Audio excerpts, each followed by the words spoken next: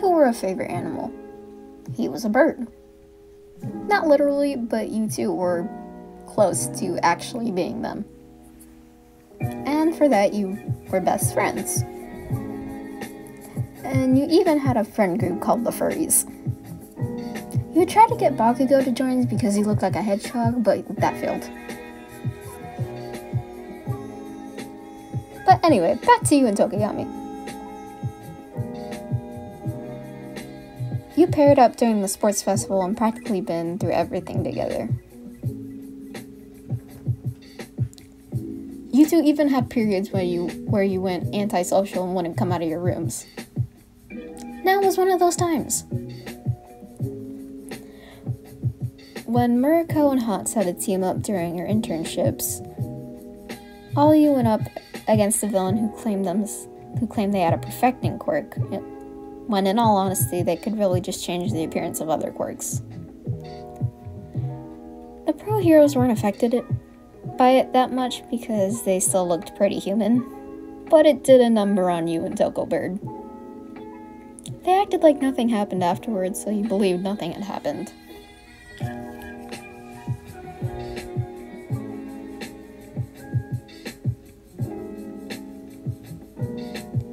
But when you woke up the next morning, you both had realized something had actually happened. You screamed when you saw yourself in the mirror, and so did Tokoyami. You heard him from all the way across the dorms, and you were pretty sure he heard you too. You had a face, without any fur on it. You also had hair with a big white tuft of hair in the front to represent your animal extension, and random white highlights throughout your hair too. And your teeth look like Kirishima's. Oh hell nah. I am not going to class today. Not dealing with this shit. You thought as you locked the door, turned off all sources of light, and went back to bed. Tokoyami, on the other hand, was very much freaking out. He didn't have a beak or a face full of feathers. He still had his neck that he was used to, but it felt different. Oh gods, what will... His thought was cut off by a dark shadow. Heyo, what... He cut himself off. They just stood there for another second. And another second. And then Dark Shadow screamed. Loud, like Present Mike. He was pretty sure the whole damn dorm and the next building over was wide awake now. Hey, I just got hit with a quirk, Tokoyami explained. Well, at least he sounded the same. Huh?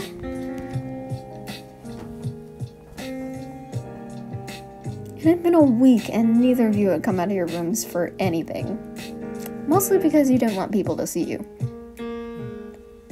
But Momo, Midoriya, and practically the whole class got Mr. Aizawa to get you two out.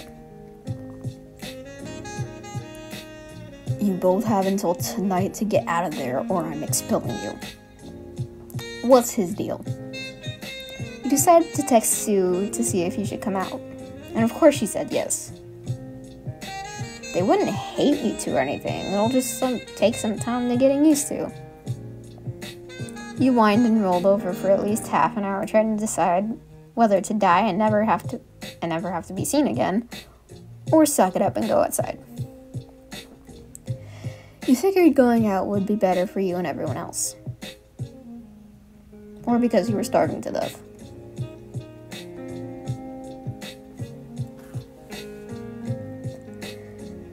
The two of you stayed in your rooms until 7 or 8 at night.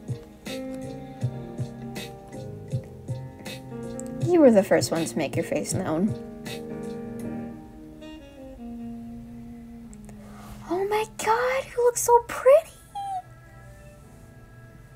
All the girls said, and you pulled the Tamaki. Kiri knew what exactly to do because he was with the actual Tamaki almost 24/7. Eventually, he coaxed you out of it, and we're now talking nervously to the others. Tokoyami was about to show himself, but the first thing he saw was you. He took in your new features and blushed really hard. He immediately went back to the staircase and turned his back to the wall. What the? He kept stuttering until Dark Shadow had to come out. What are you doing? He asked. I can't go out there when... He stopped and blushed again and then groaned. When Wanderer's out there? Dark Shadow went to therapist mode. Yeah. Look, if I could push you, I would. And also, you're gonna have to show yourself at some point, so why not just get it over with now and internally dive inside later? He said and got Toko off guard. Damn it, he was right.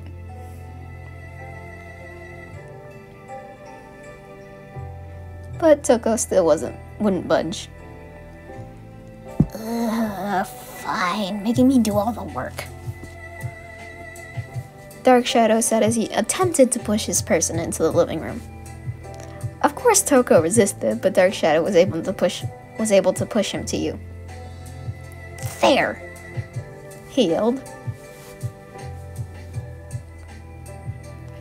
You and Tokoyami were practically right against each other before he took a step back.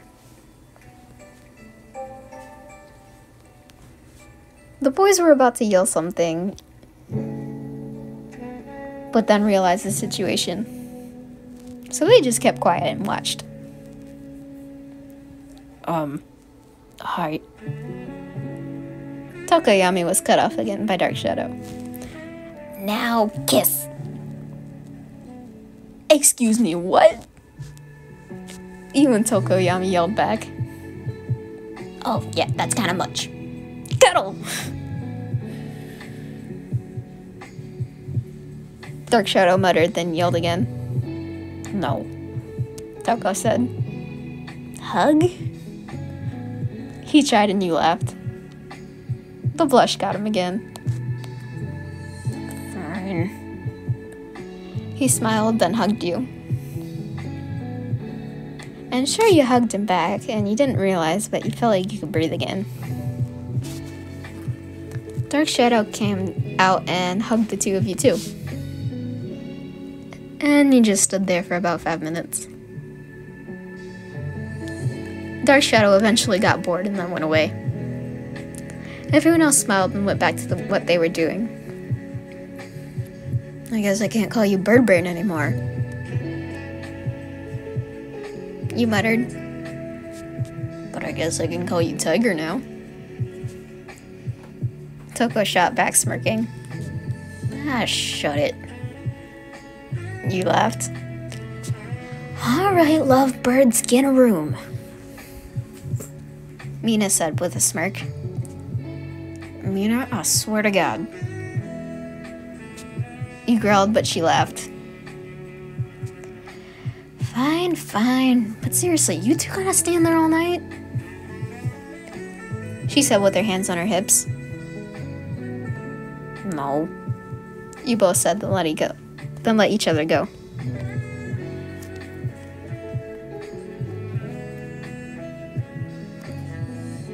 But are you gonna kiss?